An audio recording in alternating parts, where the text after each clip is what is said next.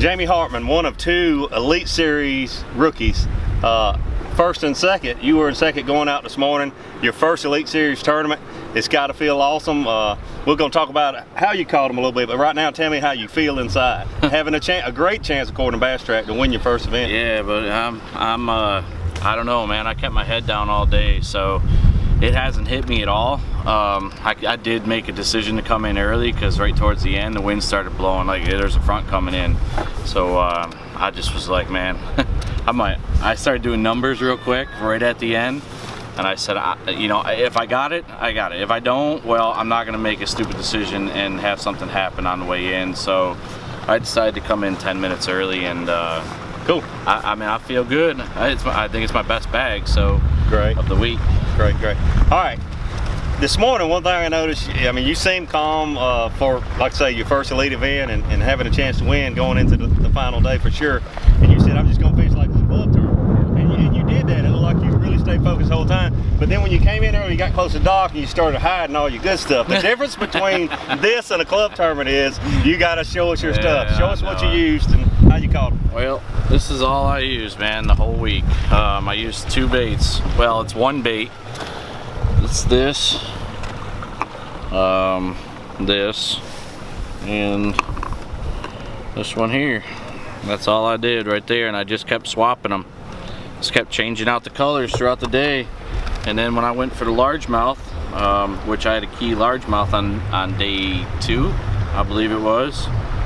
It's a Riot Baits Minima jig. It's their prototype jig right there.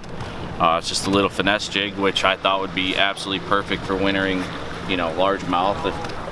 As much as I know of wintering largemouth, you know, but it seemed to work because they certainly ate it. I caught 2 that day, and I had 2 bites yesterday. So just an awesome little compact bait, and that's basically all I threw all day. And this rod only came out for, you know, 45 minutes throughout the day. That's it. Okay. You said this morning that this is what you do, where you're from. You use your electronics, you drop down on the fish, you catch them. I'm gonna bet 90% of the time or more it's with a drop shot, right? Yeah, that's it. Why not a drop shot here? They just, I don't know. I've never seen anything like it. I mean, they say a bass is a bass is a bass, but not here. Not here. That's the best way to put it. The guys did. They drop shot it. I tried it in practice. I mean, you know, before cutoff back in December, and I tried it a bunch. I'm like, there's no way the smallmouth ain't gonna eat a drop shot. I mean, I got drop shot baits, you know what I mean? Like, I got the good stuff, and they wouldn't touch it. I mean, they just would not touch it.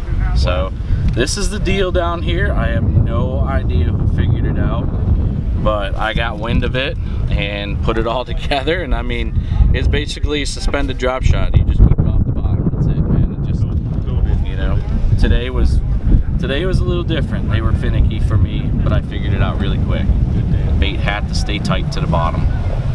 Normally it's a foot and a half off the bottom. If I had it over 6 inches, they wouldn't eat it. Wow. That's the difference between winning and finishing 5th. I mean, just those things you need to figure out each and every day. No matter what, it's an awesome start to your elite career, and congratulations. Too close to call, but congratulations either way. Thank you. Thank you very much.